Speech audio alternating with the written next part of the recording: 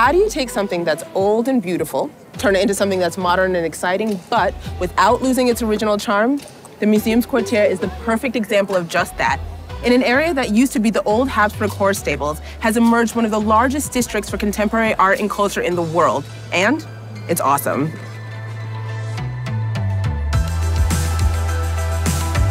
The Leopold Museum, the MuMac, and the Kunsthalle are the biggest museums at MuseumsQuartier.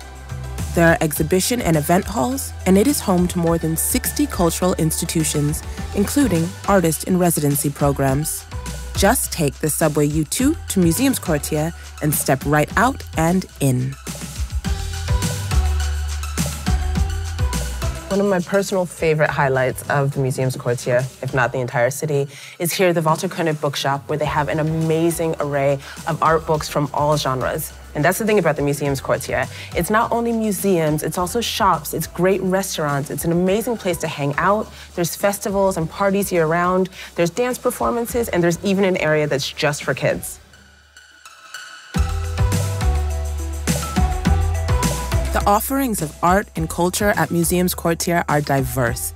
The Leopold Museum is home to the largest collection of works by Egon Schiele in the world. MuMac and Kunsthalle are top-notch when it comes to contemporary art. Make sure you pay close attention when you're walking around MuseumsQuartier, and don't forget that this place used to accommodate hundreds of horses.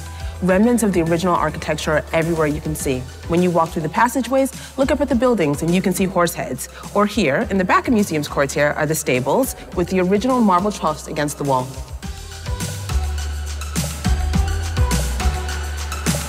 So as you've seen, you can do lots of different things here.